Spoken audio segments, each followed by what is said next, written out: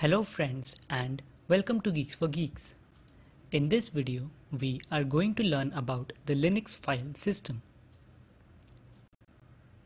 To generalize, Linux considers everything as a file. Many things on Linux appear in our file system, but they aren't actually files. They are special files that represent hardware devices, system information, and other things. These special files may be located in a virtual file system. Files in Linux can be divided into three main categories: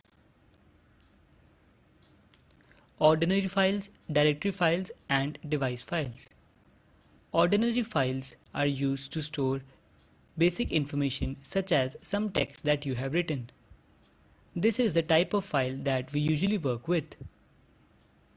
A directory file, or simply a directory, contains an entry for every file and subdirectory that it houses.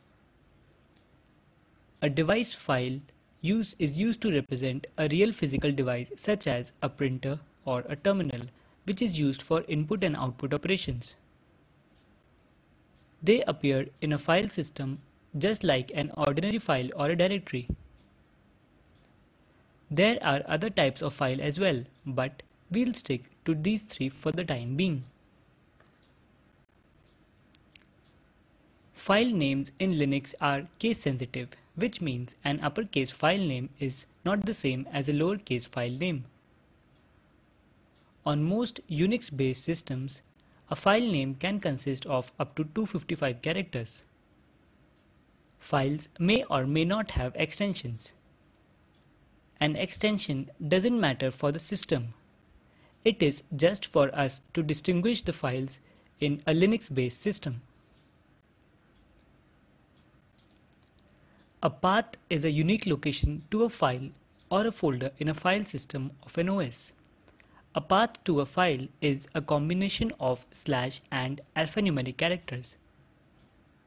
When we type pwd, what we get is a path which is simply a sequence of directory names separated by slashes.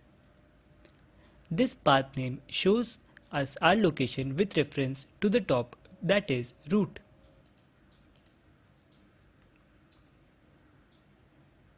As you can see, what we get as an output is a path. It shows us that we are in the directory user, which has the parent directory home, which in turn is under the root denoted by a /. Note that the slashes act as delimiters to directory names, except that the first slash is used to denote the root. Now, let us learn about absolute paths. An absolute path is defined as specifying the location of a file or a directory from the root directory.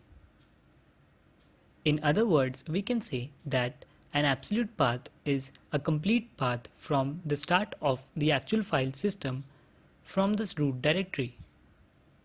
In the given example, pwd gives us the absolute path of the directory in which we are currently there.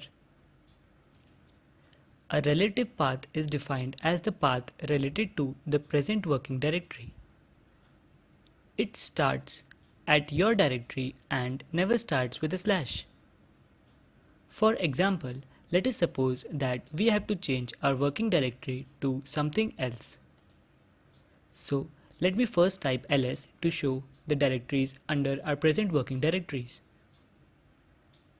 Now, using the concept of relative path, we can simply type cd and the name of any directory which is located under our working directory, and our directory will be changed to the directory which we type. So let's change our working directory to desktop, which is located under our working directory.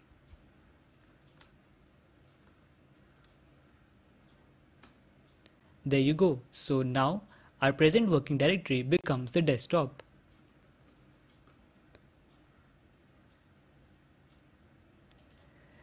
Linux provides us a shortcut way of moving to the parent directory. We can use two dots to change to the parent directory. Let us see it with an example. Earlier, we moved from the home directory to the desktop. So the home directory is the parent of desktop. Now we can just type cd space 2 dots and we go back to the parent directory, which is the home directory. We can also use a combination of dots separated by slash to move more than one directory up. So that's all for this video. For any doubts or suggestions, please leave them in the comment section below. Thank you for watching.